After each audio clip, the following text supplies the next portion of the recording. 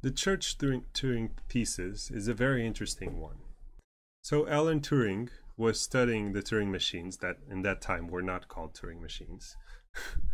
Was studying Turing machines to understand the foundations of mathematics. So at that time, mathematicians were really trying to understand if the mathematical foundations that they had at the time even made sense. So if the logic that they had made sense, and they had some numerical problems as well that they were trying to tackle.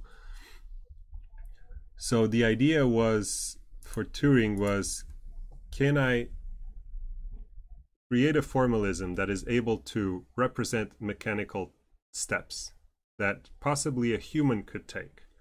So the original intent was really the idea to capture all feasible processes that a human could take in a fixed amount of time.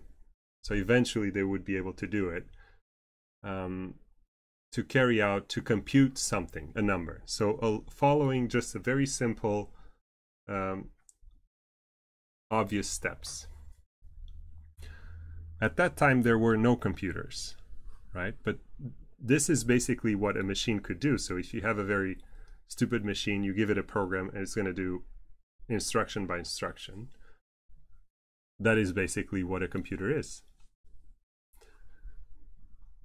So Turing machines are trying to capture all general and effective procedures which determine whether something is the case or not. And this is what is known as a decision procedure.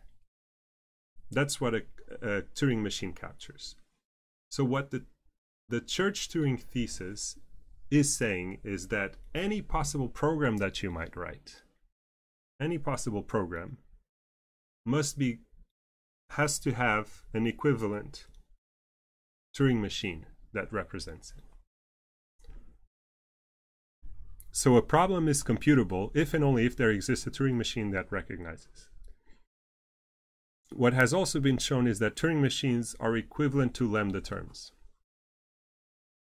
And as you probably know, all programming languages that you know of are equivalent to lambda terms and therefore equivalent to Turing machines. So although they're very simple, and as you've seen, the only thing they can do is they can read something from a tape, move left or right, write to it. That's enough to be able to describe whatever program you can do. It might just do it very, very slowly. And that is a very powerful abstraction. But one that is very interesting is the following step, which is Turing thought, how could we, if according to the Church-Turing thesis, the idea is that a program could represent, a Turing machine could represent a program. They're equivalent. You can always get one to the other. Okay, so what does the universal Turing machine does? Well, can we go one step further, which is, can we write a program that is able to interpret and execute any other program? So now, because you are probably already even done CS420 or are currently doing 450, you know that we have programs that are able to execute other programs. We usually call them interpreters, right? Or we could even do something a bit different, which is I take a program, I already know how to execute it using assembly. So what I could do is I could compile a certain program to another programming language, and that programming language I know how to execute. It's assembly. I let my computer execute it. So we have this notion now, but at the time this notion didn't exist, right? The idea of having a machine that can compute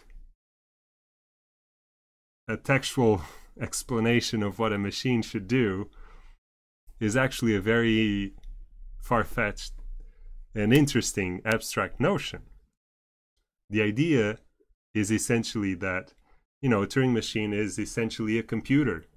Can you write a computer that could essentially emulate any other computer? This would be the universal Turing machine. Or to put it another way, a Turing machine interpreter. So the universal Turing machine is one that Turing introduced, and he showed how you can write that. And the universal Turing machine is capable of, given a machine, so you can think of it as a function that takes the source code of the machine and the input that you're going to initialize it with, and then it runs, executes that machine. So if the Turing machine M that you received as input accepts the input, then your machine should accept it. If the Turing machine loops, then your machine should loop. And if the machine terminates, your machine should terminate as well. Because it's just an interpreter, right? It's just running a program, and whatever the program wants to do, the interpreter should do. So as long as you understand what an interpreter does, then understanding this should be trivial. But at the time, it was really not trivial. And in fact, this idea inspired John von Neumann and the creators of the first computers to introduce the notion of a stored procedure, which is essentially saving a program and loading it from memory. And this is great because it means that you don't have to create hardware, print hardware every time. You can just have a machine that represents the universal Turing machine, aka a computer, that will run these things, aka programs, right? You take a program, you take the input, and you run it. That's what all computers now do, but at the time there were no computers. So Alan Turing had a very, very important impact in modern computers, and this was the idea that I was talking about, the idea of stored programs and its influence. And actually, in the beginning of these slides, I added a link to an encyclopedia, Moderna or something. I forget. Okay.